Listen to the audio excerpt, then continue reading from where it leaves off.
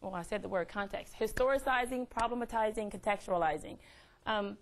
One of the things I did a couple years ago is a project called Urban Artistry. And this project is part of a one-day hopeful ambition of mine to have a nonprofit foundation dedicated to civic engagement. Great getting you out there being civically engaged in stuff that doesn't have anything to do with school, just because you feel the need. And this project grew out of a conversation I had with an older, wise individual at a conference who said, young people today aren't proud of where they come from. I remember, being proud of my city, my street, my neighborhood, having some of that, I am from, yes, it is what it is, but it's still my town. And I don't see young people doing that today. So that started my brain thinking more, and Urban Artistry grew out of it. Urban Artistry is also it's the first program that the Claude Harvard Foundation, that I got a name for, and I paid for the name and all that. The Claude Harvard Foundation, which honors my grandfather, who's the first person that actually showed me by his action what it means to be civically engaged. He's one of those people, you probably know those people who quit their job and they go do something else. That's what he did. He didn't quit. He retired after a long career with, he worked for Ford. He worked for the U.S. tank arsenal, someplace like that. He worked for them. He was in World War II, and he did those kinds of things. And he retired. And when he retired, he went to this place called Focus Hope. And Focus Hope, he helped them start their blueprint class to teach young men, mostly African American in the city of Highland Park in Detroit, how to read and understand and create blueprints so they can have a viable skill. And he did that throughout his retirement. Started that program, and it's through his actions that I really start to understand what it meant to be civically engaged. You see something, you have the skills, you put them towards doing that. And my grandfather was a really, really humble man, and I didn't know half the stuff he did until the week before he passed away that I found all this stuff that he did. So I named the foundation after him. And Urban Artistry, all these things coming together.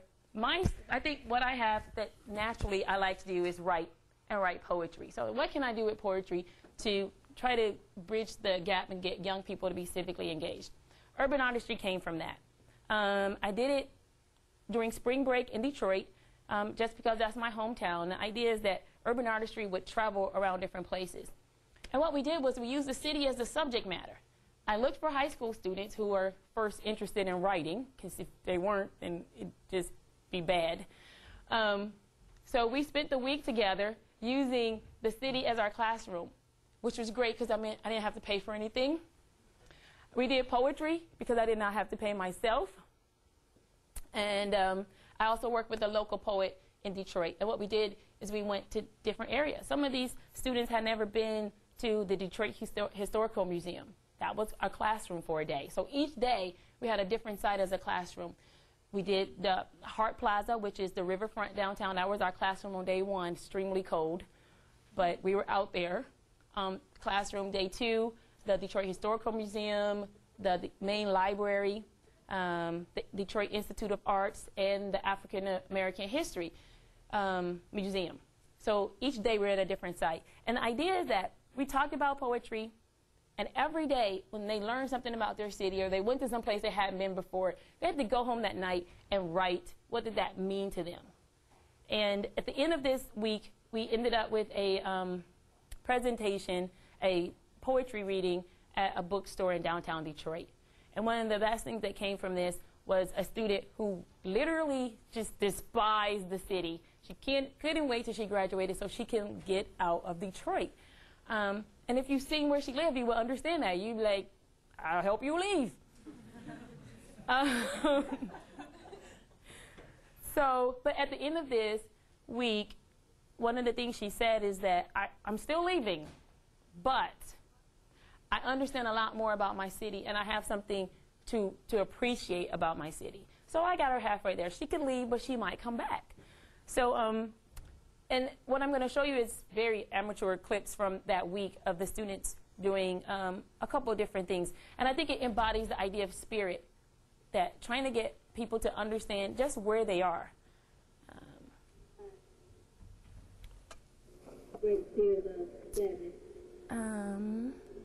I'm going to try to fast forward here because I don't want this part.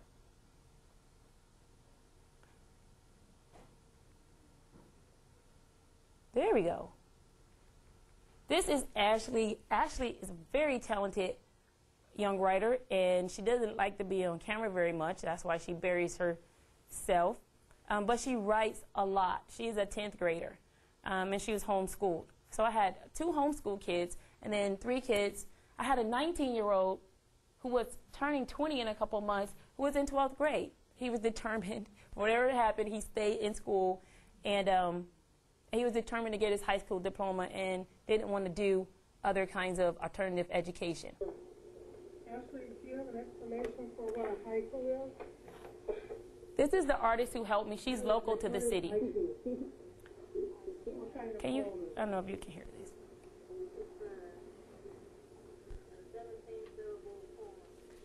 Right now, we're discussing haiku, and what's a haiku? Ashley was big on writing haiku. Right. You're going to read some haiku today. I'm not going to do all the work. That we wrote yesterday, along with a villanelle, which is a 19-line French poem, and my son brought one of those. It's very simplified, and he did not come, and I did not force him to come, as I forced him previously to attend the other 6 days of instruction. But I'm going to read this poem because I was so impressed that he grasped the concept of it. And I'm going to have to put on my over 50 glasses. So they learned different forms of poetry, so it wasn't all just free verse. So a young grasshopper. Young grasshopper flies in the field and has crops for supper and gets rougher. Rise, young grasshopper. Days will only get rougher. Rise in the field and have crops for supper. Seems to be getting rougher inside, young grasshopper. The day it was softer, lies in the fields and has crops for supper. It's a surfer, fly, young grasshopper, in the fields and has crops for supper. And that is a poem that has, 6 shortcuts and 1 quatrain. And it's a repetitious poem. Once you get like your first 3 lines, you take 2 of them and put them in various places during the poem, and then you have like 6 lines you have to pick up. But I was so impressed with that. This first poem is history. And she was our educator on the scene because I was busy trying to do everything else. But again, the students, we had a textbook that we read from, but the idea was to take their discoveries every day. They had to keep a journal, take their discoveries, go home, and create poetry out of it.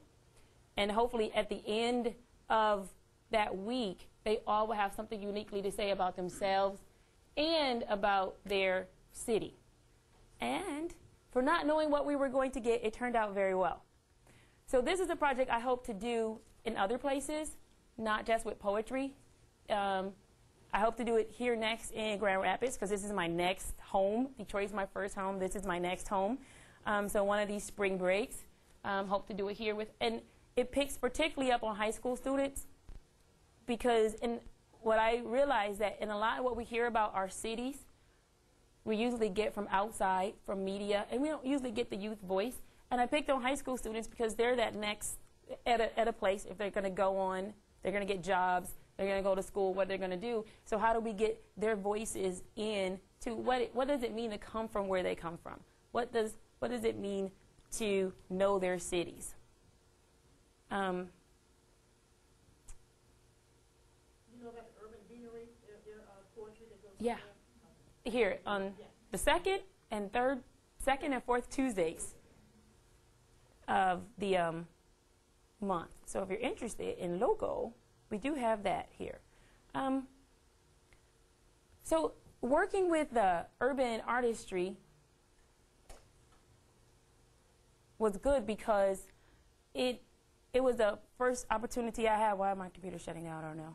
It was the first opportunity I had to, it wasn't about how much money I had or how much time and all those type of resources. We had people interested in writing, and I had the means to do that. So the students were able to produce really good work. And I'm working on it. I have their work collected in a chapbook. And thanks to the English department, some of my colleagues have read those works and came up with questions for them. So the idea is that now we have a product that if the school district wanted to use, they could use that as a book of explanation and exploration of their own hometowns and their study questions and things like that in that text. So that's just one example of contextualizing an experience.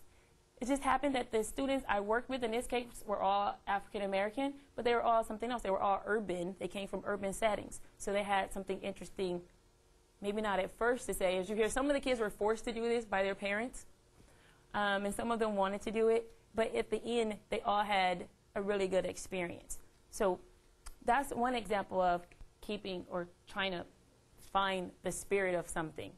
My next example is a project that I'm going to ask you all to help me do. So much fun, so much fun. Here, take one of those and pass it down that side, and you can have one, and you can pass it down this side. As you get your little slip, it has a haiku on it. And there are 15 haikus circulating out there. I only have 30. I didn't know what kind of crowd I was going to get. So I have 30. This haiku is attempting to talk about the slave trade, the transatlantic slave trade, and capture some of that in a poem. And in this case, there's 15 linked poems. This set of haiku will be available to you soon, actually in September. It's going to be part of a collective art exhibit where there are artists who have selected a haiku and they're interpreting it visually.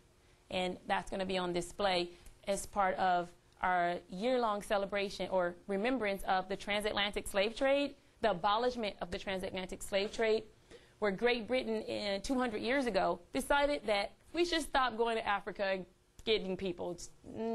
We're going to say, no, you can't do that anymore. So it was a parliamentary act that they said, no, we're not going to do that anymore.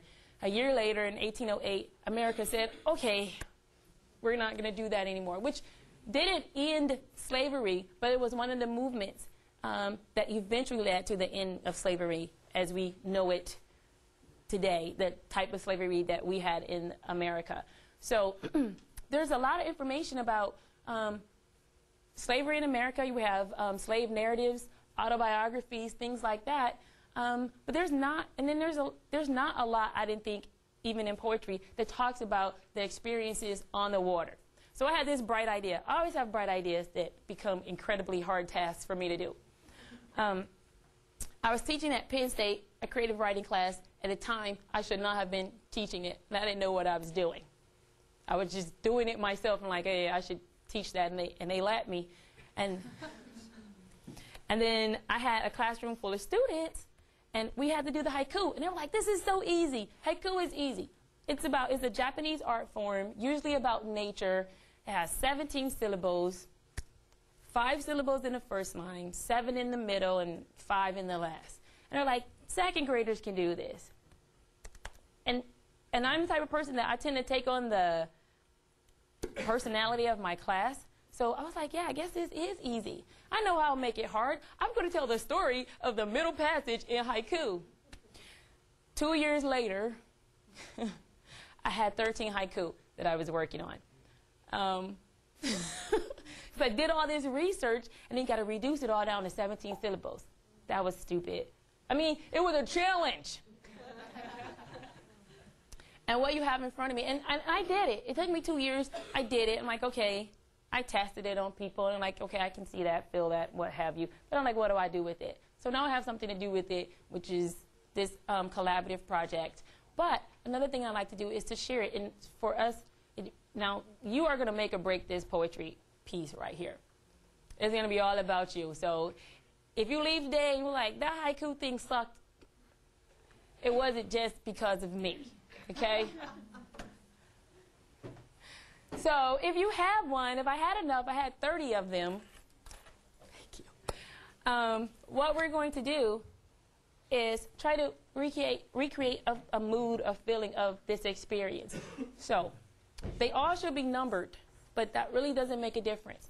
I'm going to ask you to, when I point to you, I'm going to ask you to read your haiku. And once you start to read your haiku, I want you to, after you complete it, take a pause and then read it again until I give you some Carbonet, like, stop thing, even though most of you don't know what I'm talking about. So that's what we're going to do. So all of these are attempting to be pieces on the ship. There's only one that doesn't occur on the water. So we're just going to see what happens, because that's what I do. All right. You ready?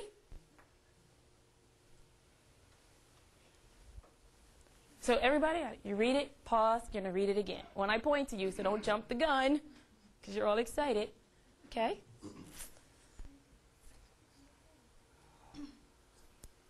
They pushed them off one by one, only mourning the profit margin loss. They pushed them off one by one, only mourning the profit margin loss. Captives closeness moves, to God-filled prayers hopeful. They are never you. Did I tell you to stop? See, you messed the whole thing. No, don't stop. You're going to keep going. Even when I add everybody, you're going to keep going. Yes. You're going to, I said you're going to start when I point to you, but I didn't tell you to stop. Okay, you ready? I'm not going to start with you again then. Okay. He hears her body breaking, realizes they do more than eat flesh. He hears her body breaking, realizes they do more than eat flesh. In shackled dark, hears her body sound, under sad pain, but not in his bantu. In shackled dark, He hears her body breaking, They under pushed them sad off pain, one by one, but not in his only bantu. mourning the profit in margin loss. shackled dark, He hears her body They breaking, pushed them off one by one, only mourning the profit push them off margin one by one, only loss. mourning They the pushed them off one by one, only mourning the profit margin loss.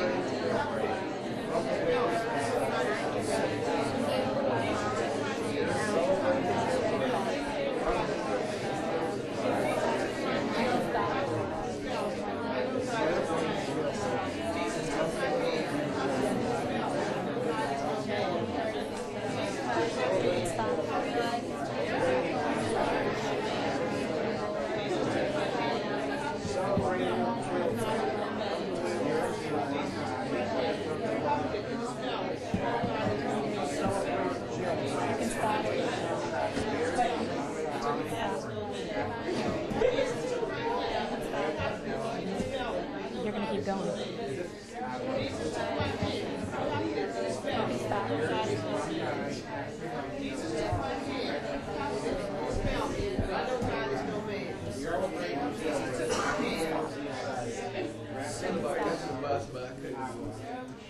Europe ain't one side, Africa don't the other. Red SL, Europe ain't one side, Africa don't the other. Red SL, Europe ain't one side, Africa don't the other. Red SL, Europe ain't one side, Africa help the other. Red SL, agua. Europe ain't one side, Africa help the other. Red SL, agua. Europe ain't one side, Africa help the other. Red SL, agua. Europe ain't one side, Africa help the other. Red SL, agua. You all can stop. Because Europe yanked one thigh. Africa held the other. Red es el agua. And that's that. Okay.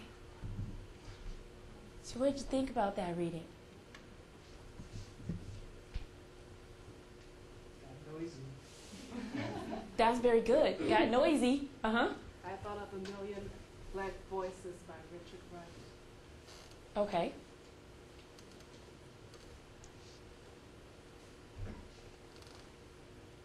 What did you think of that reading?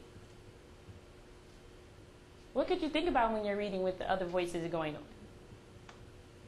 Uh-huh. A lot of people are trying to talk over other people, so they're saying it louder. They're a little farther. Okay. Uh-huh. Interesting because I heard someone sing mine. Like I just heard the few words while I was singing. I heard somebody else singing it with me. So I'm like looking around trying to sing it. I'm trying to find somebody like me in this experience. It reminded you of the hold of a slave ship. Okay. This side of the room, you're losing. People got caught in what you were reading yourself. You kind of went into yourself, the viewers. You know, all the noise around you. Said, wait a minute, this is okay. Right. So you want to focus on all your own, because you can't. Someone said you elevated the voices, but you can't elevate them so high. Maybe I said, well, okay, just focus on mine. So this begins to mean something to me. Okay. Uh-huh. For hours, when I first read it, I was just reading the words. But after I read it about 3 times, I realized there was a much, much deeper a meaning to it. And I just stopped and said, wow, that's deep.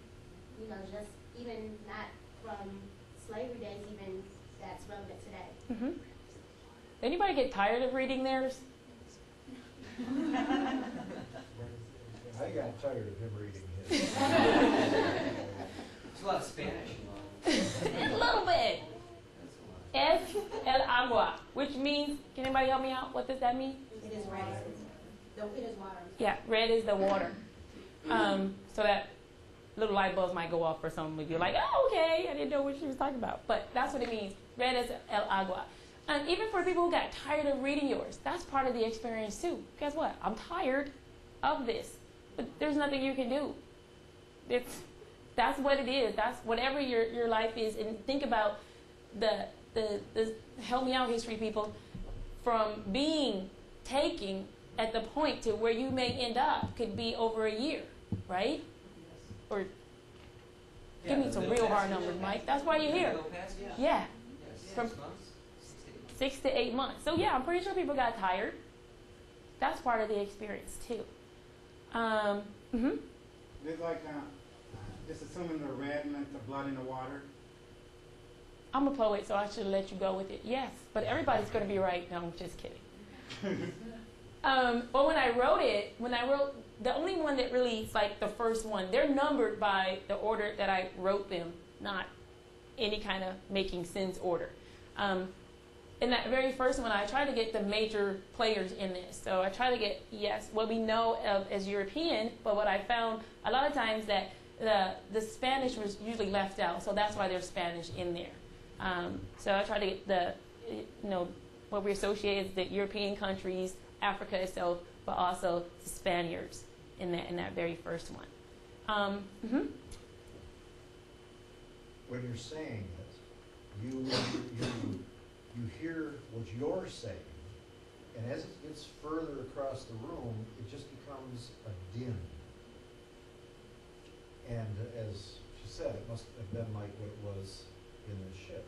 Mhm. That, I mean, I could hear him saying things, I mean, I could understand words and words and words, and then over there it was noise, and further over there was kind of a cadence, and I understood it were words, but I couldn't hear the words, couldn't understand the words individually, but it was just a human noise that was filling the space, but it was unintelligible. You know, I'm sorry. What's interesting is that we know all these are related because you told us so at the beginning, but I only got this little piece. So when I'm reading, I wanted to stop and listen. It's like you want to understand what everyone else is saying and going through, but you can't because you're so focused on you, which must have been how folks felt. Even if you want to have empathy or sympathy for the person next to you, your survival is at stake, and so you have to focus on you no matter how compelling the other person's need might be. Mm-hmm. Were you going to say something? Well, actually, it was the same line of thought, is that creating a longing to hear what others were saying and feeling from their message. And when you're down, and you know, we know that most of the people who were taken weren't able to communicate. So even if I wanted to put myself aside and wanted to figure out, I couldn't speak their dialect. I couldn't understand. So it remained noise to me. Uh-huh. So do we know some of the ways that they connected, you know, during that passage? Hey, I just wrote poetry, man. No. I thought you guys... There you go. That's why we have other people in the room. Maybe it has some commonality in terms of the phrases from different languages, like the Senegal, the language, the format of that language may have a greater connection to the other languages from West Africa. So even though it reminded me when listening to the last two, you and whomever was over here speaking, I think you said the same thing. Okay, so listening to that, I'm thinking, wow, on the ship, eventually they had to stop with the different Bibles, they had to stop and listen to those who had some similarity to what they were saying. And we do know that there was a language, because we have studied it now to know there was a language that in the passage, when you're making it on the passage, that there was some commonality there. And so those who could make that connection with that commonality, especially the language from Senegal, they could make the connection, and then the others perhaps just quieted down to hear that. Hear that, wait a minute. So maybe it's something in my language too that's coming to this language. So this becomes the apex of this, and all the others begin to say, let's quiet down and let's see how we can connect here. So they're going to have some connection, some verbal connection, but it's going to take a while for that to happen. It's going to take some quietness to, just like she quieted us down, some quietness to hear that what's going to come out. Oh, I need to be back here. I don't know if there was any conscious intent on this, and maybe it's the analytical, but we all had a passage that referred to the passage. Yeah. And was there any intent? I mean, what exactly is your question? Was there any intent?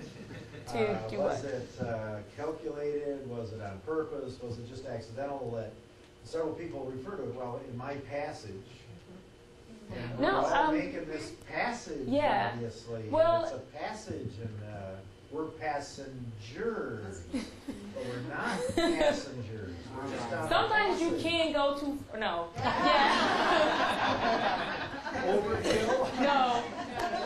No, it is. That is intentional, because when I put them, I was attempting to try to capture different perspectives, imagining for myself people on a ship, all those people. If you have number 14 or 15, that's a different perspective. 14 says, captives' closeness moves to God-filled prayers, hopeful they are never you. So I try to have different, it's not just the people who were being treated as goods that had a stake in this. Everybody had a stake in this. I imagine people signed up to work on the ship, got on the ship, and were like, oh my goodness, this wasn't in the job description, but this is what I need to do, and for whatever my livelihood happens to be. So I try to capture those different takes on it, because there are different perspectives. One of the hardest things I had with this project, moving it from poetry to something that's multidisciplinary, getting artists and musicians, composers to pick a haiku and interpret it. So most of them said, well, I don't understand. This is how I can contribute to this because this is like a black thing. And I'm like, no, it's not. It's not. It's a whole lot of people perspective in this. And if I'm going to, do something with this, I need other perspectives. So I think that's one of the very difficult things when we look at our American history is we like to regulate things to different groups of people. And that it just doesn't work out that way. It's not that clean and neat. So that's why, and by the way, I have to say, you did it the best I've ever had a group of people try to do this. You were the bestest at it. It was beautiful. So thank you for that. I do have one other. I figure I'll take you on a serious passage, then we'll skip down a weird kind of funny road on the way back. So let's, in my few minutes left here, do this. Mursalata, is the whole thing available for people who would like to? That's what I heard today. The haiku? Yeah. I think most of them. Here's my commercial.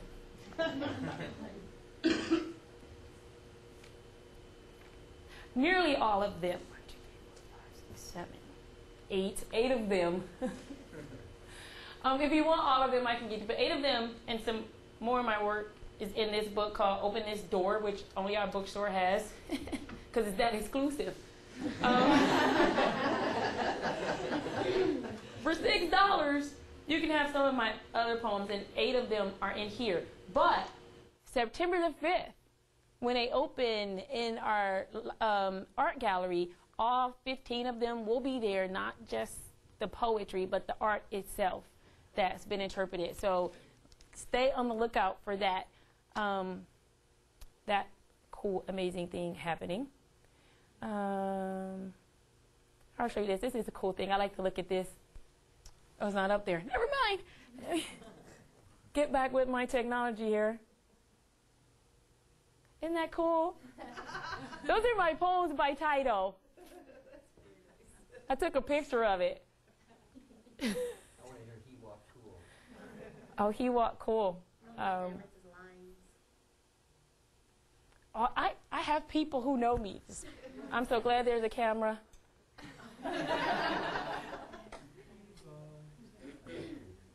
All right, where's my poetry readings?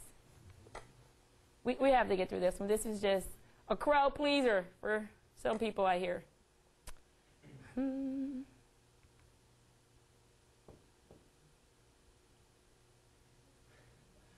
I've made some updates for those of you who've seen this before, so bear with me. Oh, this is my test one.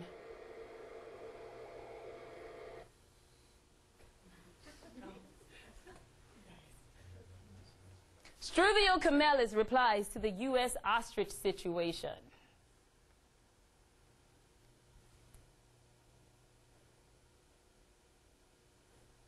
What is it with you American morons?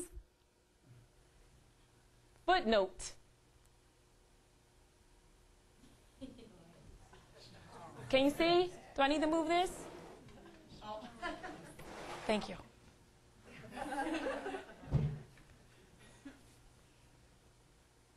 Making chicken of thee, this delicacy tastes like beef. Eat beef then, you dumb, slow moo.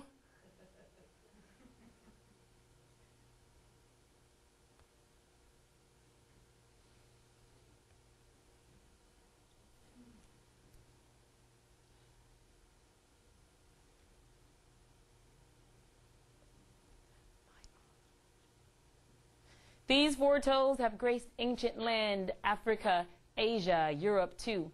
Go look, you will find my bones that once walked with dinosaurs, though now I've settled for African indigenous. Footnote. The ostrich is old as hell. Once found on 3 continents, it is now becoming endangered in the wild.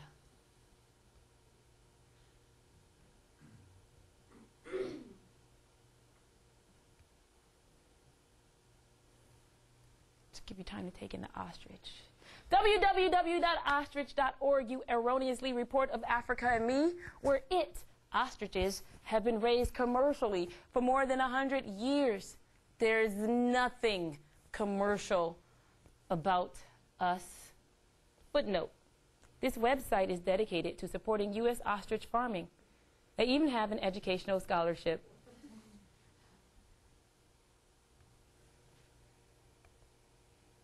Unlike me and Florida, we are intimate. Her landscape complements my gracious neck, powerful legs, supple plumage.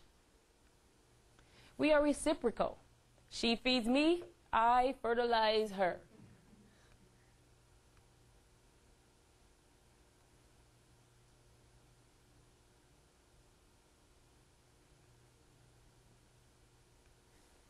She knows I don't need flight with limbs that carry me swift as breeze.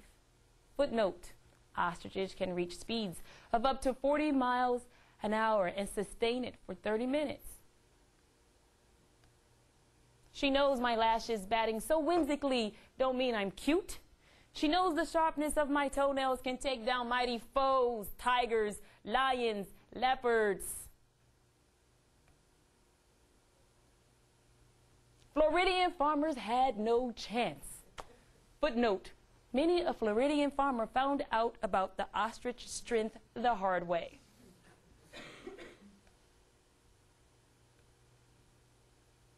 She knows my features don't succumb to gawkiness, begging to be hidden in dirt, but elegance that has chosen her over 2 other continents. Footnote, no, they don't bury their heads.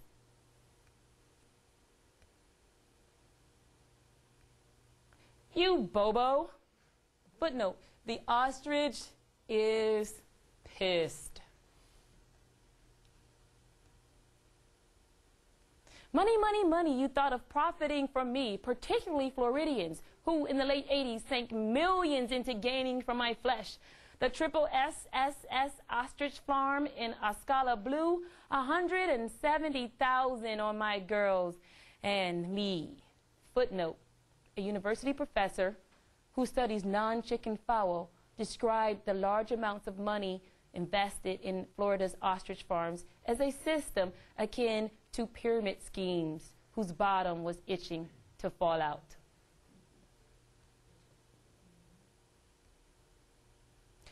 To just sell our offspring to dimwits who chomp down on their warm ground bodies and say, tastes like chicken, like they do anything new. Actually, ostrich tastes, well, like ostrich. Footnote, ostrich has less fat and cholesterol than beef, and as one almost out of business farmer says, I've raised cows and I've been in the hog business, and the worst piece of meat on this ostrich is better than the best piece of prime rib, I tell you. Well, duh. Footnote, the ostrich does not think highly of U.S. intelligence.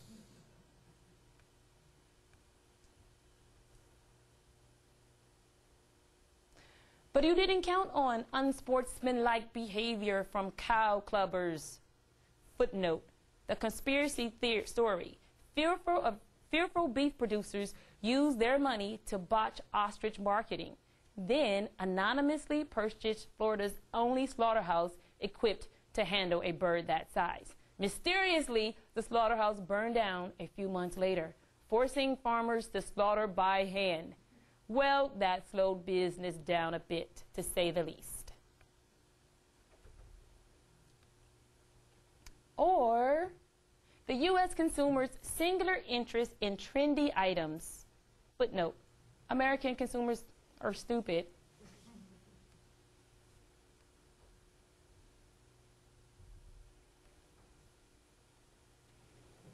Idiots not looking for real culinary change, but another opportunity to name one more exotic creature, chicken. You're not happy that brand name consumption has profitably reduced Triple S's population from 3,000 to 45, for the sake of saying, I tried ostrich meat. Footnote, they made money before the bottom fell out.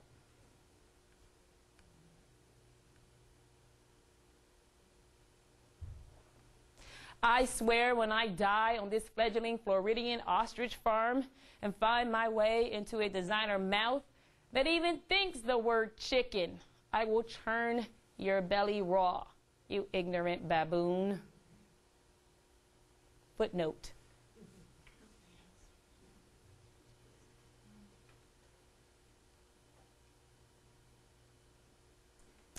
And force you to extrapolate me from your gut with the help of emergency room shopkeepers who've worked 13 days straight. I'll wait until the next day to release upon you a coup that overtakes your intestines, keeping your ass running several days more with the rhetorical question,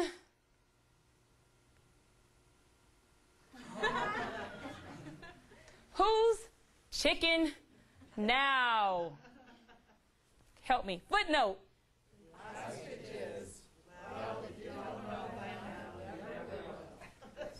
That's my ostrich poem.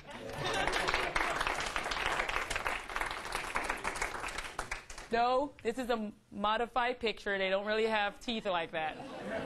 The number one question I get. So, in wrapping up, this, this is just spiritful. I don't know whose spirit it is. It was an interesting project. It was an assignment. So you who are in class, look what can happen to an assignment. It has possibilities. It was an assignment that I had to write about an animal. And I happened to be in Florida. And that was all brand new to me. People had these ostrich farms. So I did a lot of research. I tend to do a lot of research for my poetry. The middle passage wants tons of research, 2 years to write 15 little poems. Currently, I'm working on, I've done it to myself again. Currently, I'm working on a set of poems that I saw a documentary. It's called the 381 Days Bus Boycott in Birmingham. I saw this like last year. That's why you shouldn't watch TV. I'm like, wouldn't it be cool to like write a poem for every one of those days? No.